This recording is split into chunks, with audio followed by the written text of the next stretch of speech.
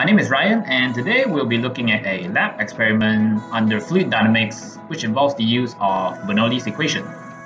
First, we need to understand what is fluid dynamics and the Bernoulli's equation.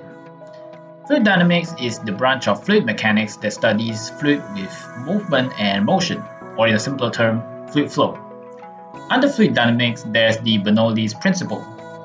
The principle displays the relationship between fluid velocity and fluid pressure, and states that when the area for fluid flow decreases, the fluid velocity increases while the fluid pressure decreases.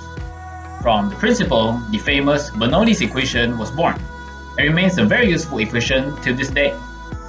This brings us to this experiment, with the objective to validate this previously mentioned relationship, which is between the area of fluid flow with the fluid velocity and fluid pressure. Also, this experiment aims to compare the behavior of an ideal fluid to an actual fluid by utilizing the Bernoulli's equation. Now, the methodology of this experiment involves the use of Bernoulli's apparatus test equipment, which is formed by connecting a tapered duct or venturimeter to the manometers in order to measure the pressure head and total head in the fluid flow. There are not many materials and apparatus required for this experiment. We just require the Bernoulli's test apparatus as mentioned earlier, which consists of a tapered duct or venturi system and a series of manometers. This test apparatus also requires a horizontal surface, a water tank, and a power supply to work. Or, if available, just use it with a hydraulics bench. Moving on to the procedure. First, place the test apparatus on a horizontal surface. Then, connect the apparatus to the power supply. Keep in mind that the power supply should still be turned off. Open the air bleed valves of the manometers.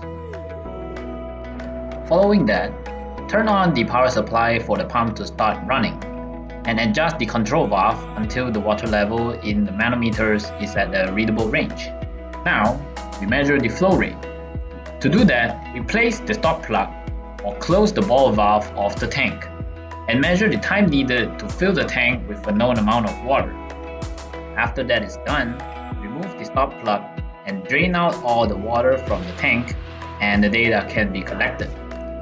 This is done by placing the dynamic pressure probe with the static pressure probes and measure the manometer data from both probes, and repeat the process for all the subsequent static pressure probes.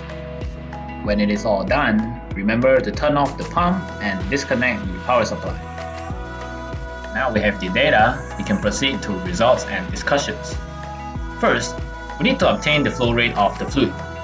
As an example, if we have water of mass 6 kg and time of fluid flow of 13.075 seconds, that gives us a volume of 0.006 cubic meters, since the density of water is 1000 kilograms per cubic meters. This produces a flow rate of 0.000459 cubic meters per second, as flow rate is volume over time. From the flow rate equation, we can obtain the fluid velocity. Now, if we are given an area of fluid flowing through of 0.000531 meters square, and using the previous flow rate value, a fluid velocity of 0.865 meter per second will be produced. Now, this is where we apply the famous Bernoulli's equation.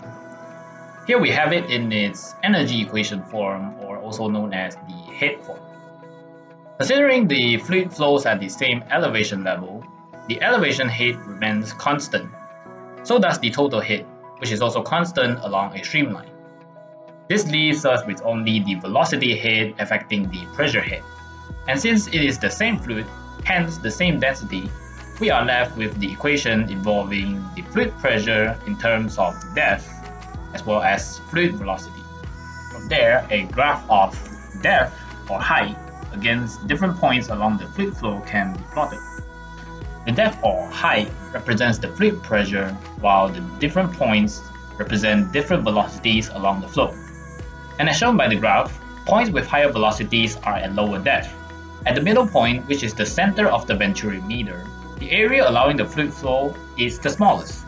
hence the highest fluid velocity and the lowest depth and fluid pressure. As a conclusion, the objectives of the experiment are achieved. The relationship between area of fluid flow, fluid velocity, and fluid pressure were proven, and Bernoulli's equation was validated.